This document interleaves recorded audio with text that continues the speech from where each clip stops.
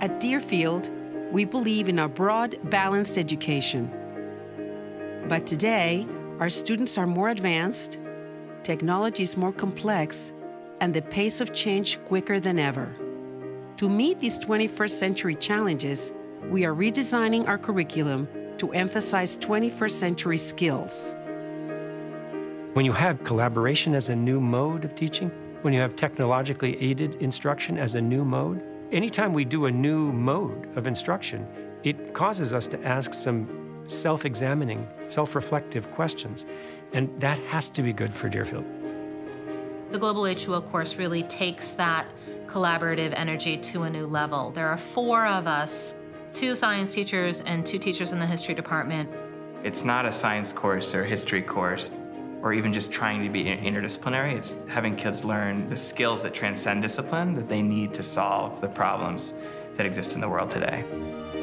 Faculty members collaborating to provide challenges to help students develop skills, but not necessarily providing facts and dispensing information.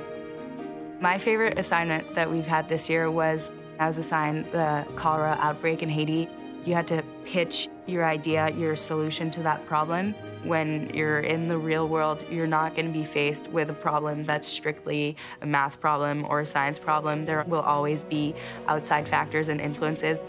We have a few courses that are very problem-based, that are project-based. That curriculum is a little bit more student-owned. It's experiential, it's hands-on.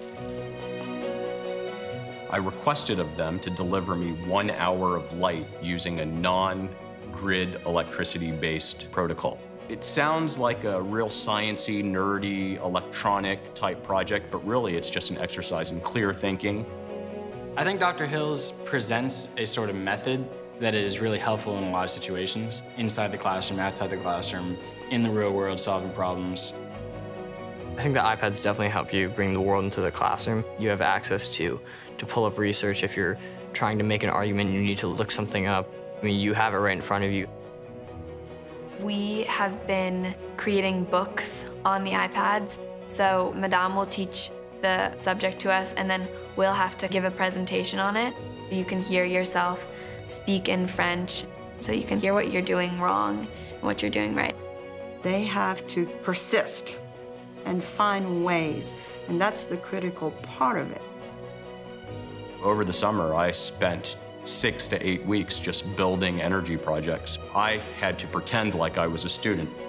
The creativity that goes into developing a course can be enhanced only if you have some time to step back from what you're normally doing.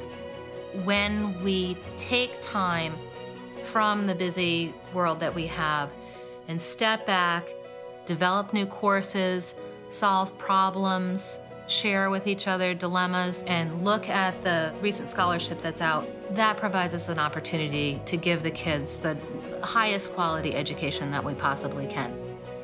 The next stage is going to be for people to say, oh, why don't we have a science teacher who's working with an art teacher to develop an interdisciplinary class? You can imagine groups of faculty sitting together and collaborating around technology and thinking of new types of pedagogy and ways to teach. The question that we have to ask is, what is best for the students? If it turns out that it's best for the students to have vibrant teachers who are learning themselves, who would say the kids aren't worth it? We are redesigning, preparing our students to succeed in the 21st century. In this work, we ensure that Deerfield's lessons remain relevant and that Deerfield continues to stand apart as a leader among schools.